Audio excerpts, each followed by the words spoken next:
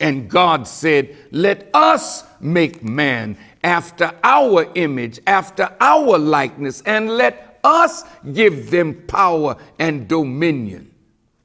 Well, that God is a little weaker than the God that created everything independent.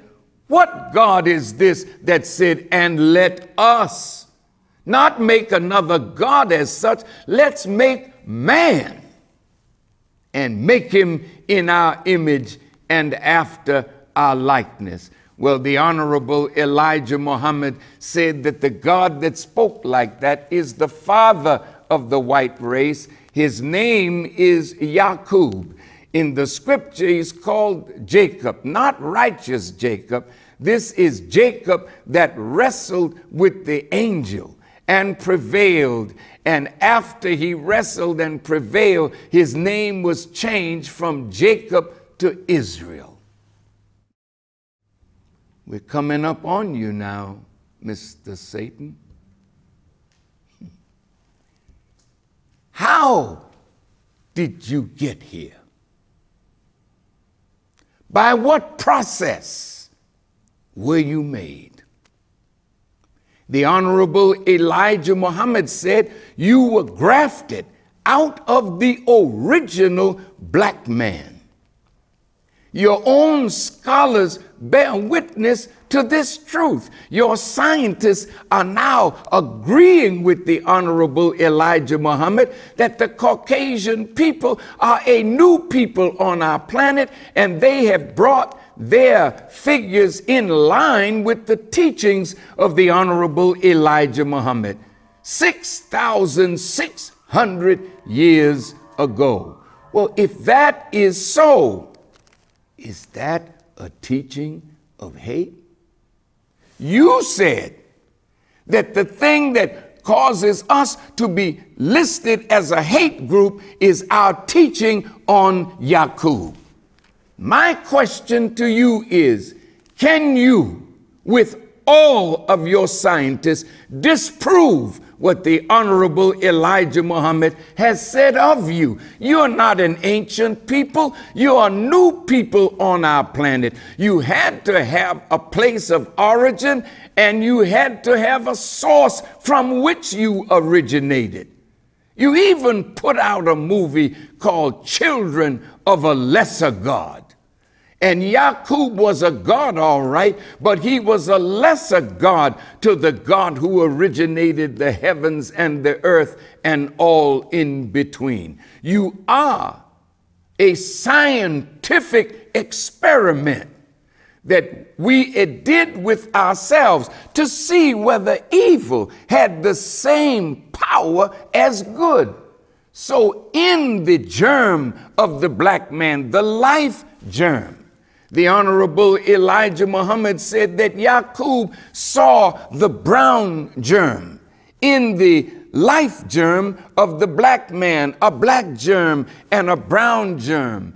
And he said that if he could separate that brown germ, he could drive it into its last stage and clothe it with flesh and give it form and expression. And that Mr. Yakub did. Yakub was born 20 miles outside of the city of Mecca in Arabia. Go to the book of Habakkuk. It says, God came from Teman, and the Holy One from Mount Paran. These are two cities in Arabia. And the Honorable Elijah Muhammad asked, which one of these two would you take for your Lord? The God that came out of Teman, or the Holy One from Mount Paran? Arabia is the birthplace of Yakub. It is where he taught the 30% who were dissatisfied to follow him.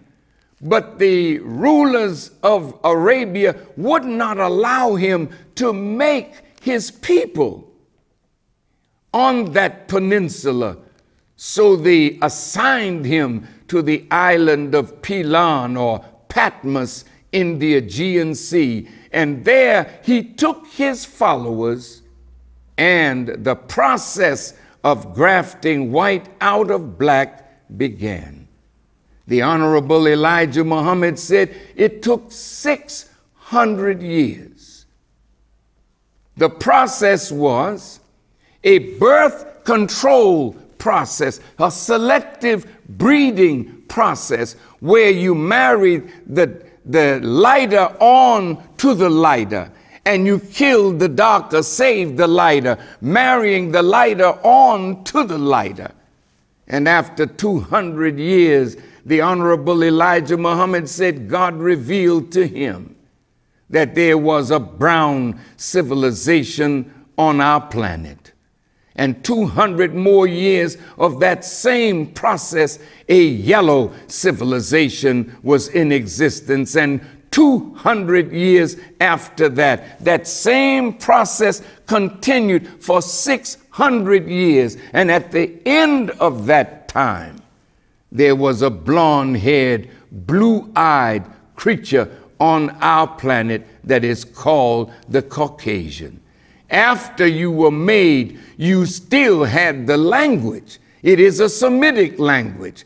It is Arabic. You were speaking that language, but you had it when your father, before you were grafted from black into white, you spoke that language.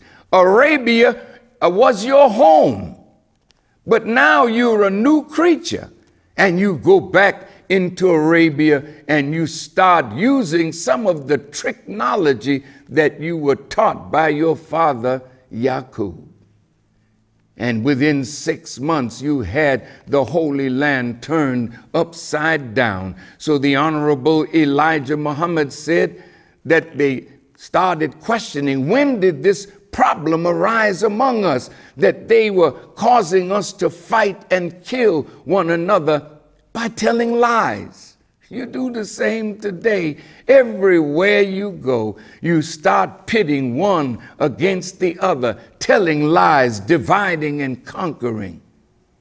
Well, those days are over.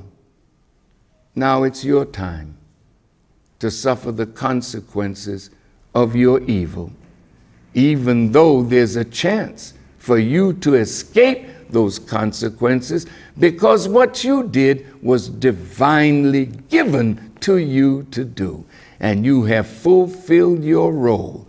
And now the mercy of God is asking you if you would like to be a part of that which he makes new, or do you still want to fight God over your place? If you do, this is your end.